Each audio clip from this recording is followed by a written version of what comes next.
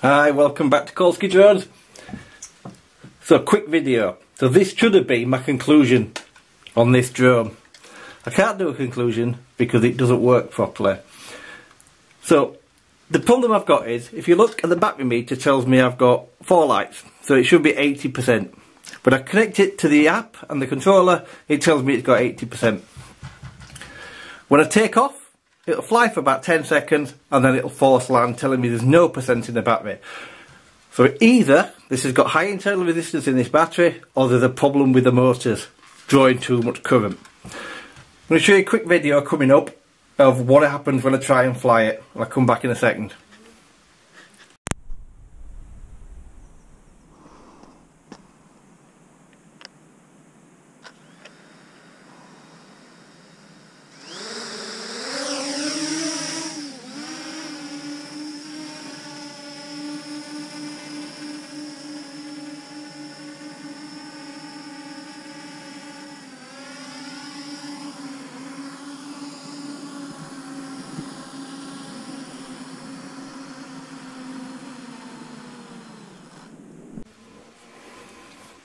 Okay, so you can see what happens.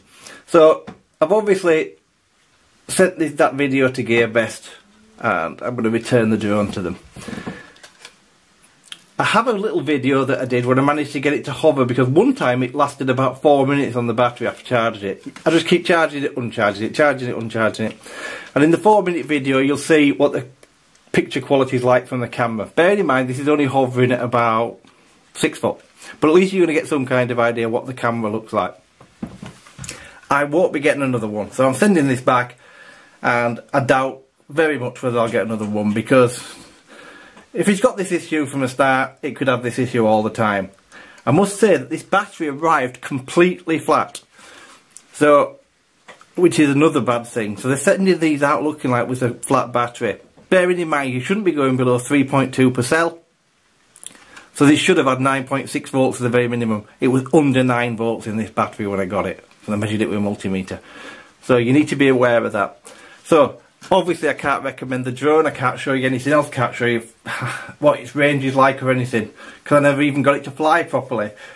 I can tell you that it hovers alright, but the optical flow doesn't seem to do very much, to be honest, because it didn't seem any more stable than a drone without optical flow. The video that I've shot is in 0, well, it's about 1 mile an hour wind. Very calm day, so you're going to get some idea. So I'm sorry if you've been waiting for a conclusion video and some flight footage to tell you how good it is, but I can't do that. All I can tell you is, at the minute, I wouldn't buy it.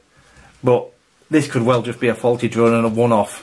I've seen a video of it flying, another video of it flying before, but it's probably a pre-production model. I haven't seen anybody that's had a retail model delivered to them yet do the video. Possibly is just a faulty one. But for me, it's irrelevant. I won't take that gamble anymore. So, sorry once again. The F11 video will be coming up shortly. It's worth watching. It's a fantastic drone. And I've got loads of other stuff coming up. I've also just got the E511S to review, which is the Mavic Air clone from Heron, with a supported 20-minute flight time GPS drone, but brushed motors. And I've also got the JJRC small GPS brush drone that's just come out. So both of them will be coming up shortly. Thanks ever so much for watching. Have a fantastic day. So as you can see, the video quality from the camera doesn't look bad at all. It doesn't like bright sunshine, but most of these drones don't. The movement in the drone is something else. It won't really stay in a stable hover. It moves quite a bit side to side and left and right and up and down a little bit, but probably not anything less than what you'd expect from a cheap GPS drone. But the optical flow sensor only seems to work at certain times. It certainly doesn't like grass, but it's not too bad on concrete. Again, it's what you get for your money. I think it's got a cheap optical flow sensor in there, and I am disappointed with the drone because I hoped it was going to be great. But for me, I couldn't recommend this with all any honesty, because how do I know it's not just a faulty batch or my faulty one? Thanks ever so much for watching.